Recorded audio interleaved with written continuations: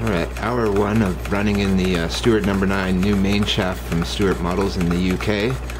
Got that. Graphite yarn, we're going to have to work on that one, but we got this shaft installed, and with very little effort. Had to polish the shaft itself. Did that on the lathe, and it ran very, very true. No run out at all. Maybe a thou or 2 thou run out, maybe 3 thou. And not too much at all, and it could have been chucking on the old lathe as well, so I can't say that it was out at all. So it's really nice quality. Had a bit of a casting pockmark on this far end of the eccentric shaft, but it won't affect attaching a pulley or anything like that.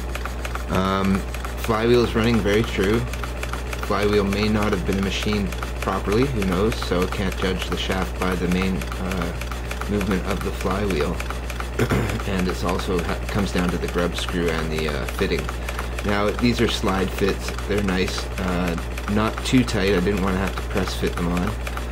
The center area, rather than machine the web of the crank, I did the brass bearings, or the cast bearings on the sides, bronze bearings, and finished the sides of them with the milling machine. Took off about a thou on one side and about maybe a thou and a half, 2 thou on the other side.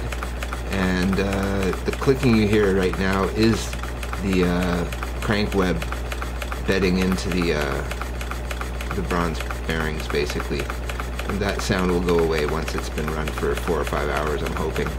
If it's not gone in 4 or 5 hours, then I'll definitely address it. But right now it seems to be machining its way with the older parts, and the shaft is not wearing excessively. I'm not seeing a lot of black yet in the oil.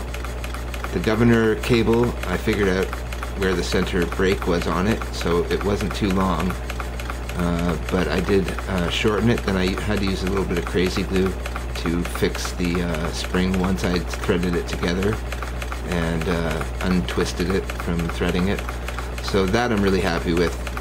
And the main shaft was a good deal, considering the amount of work for the precision of it. The price is really reasonable from Stuart Models, and it probably gets a little bit more expensive for bigger machine parts, but definitely a good investment and something to have that's spec on the motor so that I can check everything else. I also got the book on the No9, and it's by Two Book Kane, which was pretty surprising. I never knew that Stuart used his assembly instructions, so that was neat. I'd love to see the assembly instructions from the 1900s, early or the late 1800s, basically, and see what kind of instructions they gave back then, because I think that those documents would be very, very interesting to collectors as well. And the No9 seems to be ready for work. The governor seems to be working.